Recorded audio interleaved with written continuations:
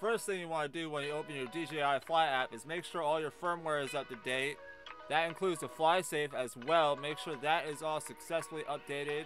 Once that's done, it's going to bring you back to the main screen, and then you're able to log in and register. As you can see my email right there. Please don't email me.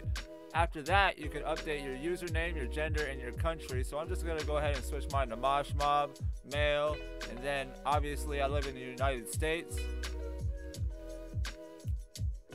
Next thing it's going to ask you to do is change your profile picture. So there's my sexy mug right there. Check it out. I'm just going to use my generic face. You guys love it. Then that's all done. We're going to go back to the main screen right here.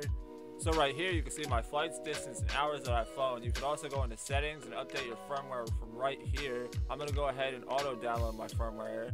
Now next you're going to go into find my drone, which will show your whole area and where the drone is actually at. Now this is all of Las Vegas where I tend to fly. You'll see a whole bunch of different colors, which are different restrictions and areas you can fly with different licenses. But right there by the blue dot is where I tend to stick to.